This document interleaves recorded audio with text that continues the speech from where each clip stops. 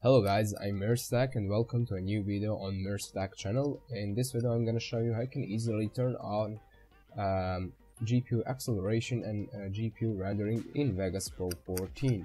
First you need to open your Vegas Pro 14, then go here to options, press a shift button on your keyboard and click preferences. Here go to video tab and in GPU acceleration or video processing, just turn it from off to your graphic card if it's available, and go here in internal tab and in field name search for allow GPU rendering or easily type that here. When you got this field name allow GPU rendering in value, just turn it from false to true and click apply.